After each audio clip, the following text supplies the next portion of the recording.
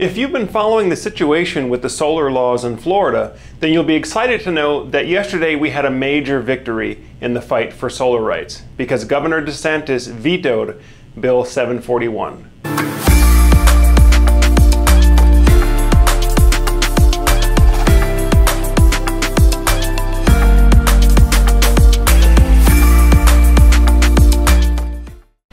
Hi everyone, Joe Ordia here for Solar Surge, and for the past 9 years I've been helping families achieve energy independence using clean, renewable energy.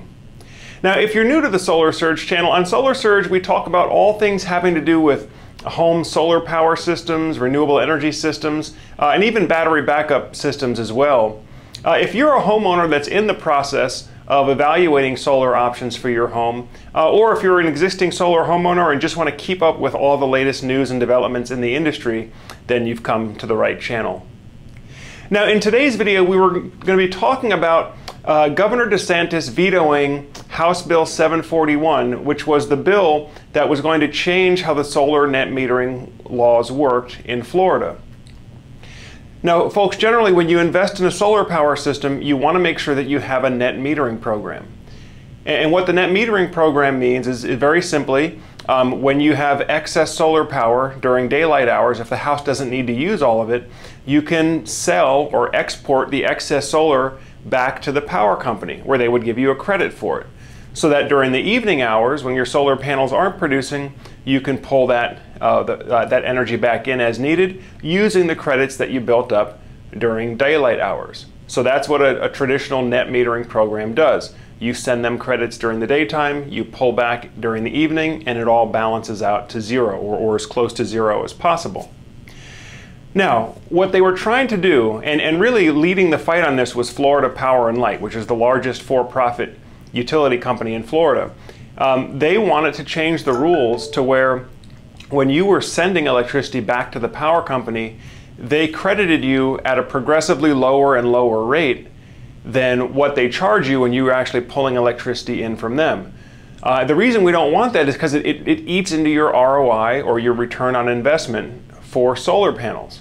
Right? What you want is a equal trading one-for-one back and forth. If you send them a kilowatt hour, then you can pull back a kilowatt hour and it has the same value. It all balances out to zero. But what the power companies were trying to do, and their lobbyists, and by the way, it was FPL's lobbyists that actually wrote the original version of the bill, and what they wanted to do was progressively reduce the amount of credits when you were selling back. So they wanted to take it down 75%, 60%, 50%, and then they were going to do away with the credits altogether. But thankfully, Governor DeSantis vetoed this bill, thus protecting Florida homeowners' rights to access the full value of solar electricity generated by their system, which means that Florida is still one of the best states to go solar here in the United States.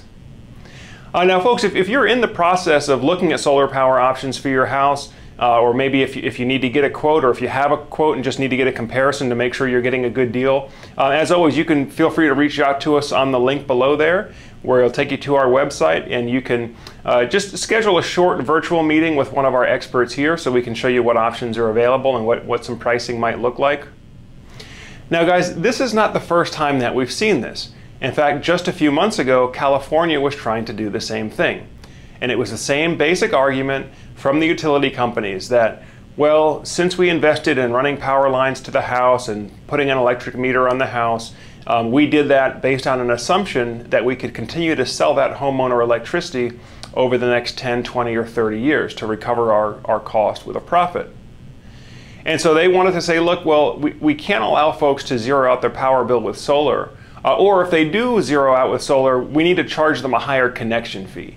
And that's the fee just to have the meter account active, just to have the meter turned on, even if there was no usage, because they had zeroed out their usage with solar power. So it's the same thing that we've seen in California, and you know, I hate to say, but the power companies have been successful in other states in taking away or not offering a true one-for-one net metering program. So states like Arizona, for example, even parts of Texas, you're not able to get a full one-for-one net metering credit. Now, thankfully in Florida, that is still protected for the foreseeable future. Now guys, if you're looking to protect your interest and really to become more self-sufficient with your energy, one of the things you can do if you are in an area that does not offer a true one-for-one net metering program, you can consider installing battery storage with your solar power system. And what that would allow you to do is, when you have excess solar or abundant solar during daylight hours, rather than selling it back to the power company at a discounted rate, you could use that excess to charge into your battery. So think of your battery as just like a storage tank, like a fuel tank.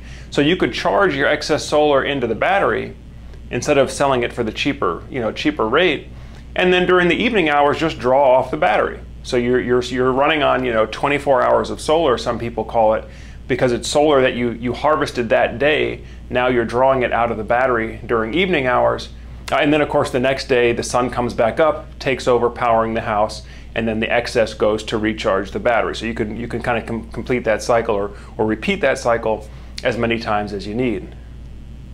And then of course the other advantage of installing the battery storage is that it protects you from a grid blackout. Whether it's day or night, if you have battery storage installed with your solar power system, then even if there was a grid blackout, you would be able to power your home securely both day and night. Daytime, of course, most of the load would be running directly off the solar panels, and the solar panels would keep the battery charged up. And then during evening hours, you can draw what you need out of the battery bank, and then again the next day the solar panels take over carrying the load and recharge the battery, so that by the next evening you're going into the next evening hopefully with another fully charged battery. So anyway folks, this has just been a brief announcement about the defeat of House Bill 741 in Florida with Governor DeSantis' veto yesterday. Guys, as always, if you're getting good value from the information that we have on the Solar Surge channel here, be sure to click on that like button. Now, I know I say all the time like button, but it really does help, and it helps the platforms to make the video visible to a wider audience. And then also consider subscribing to the channel if you haven't done so already. Right now we're trying to get 2 to 3 new videos out every week, and really just want to make sure we're keeping all of you all up to date with what's going on in the solar industry. Whether you're a homeowner that's shopping for solar, or maybe somebody already has solar panels installed on your home, or maybe you're a solar professional, a contractor or a sales professional, and just want to stay up to date with everything that's going on in the industry. Of course, as always, if you do need to get a specific solar price quote for your house, as always, we offer the free no obligation quote. Just again, feel free to reach out to us on the link below there, where you can schedule a short virtual meeting. We'll ask you a few questions, and then we can put together some options for you. Well folks, I thank you for taking some time to share with Solar Surge today. As always, I'm Joe Ordia, encouraging you to get prepared and be empowered. Thanks for watching, and I'll see you on the next video.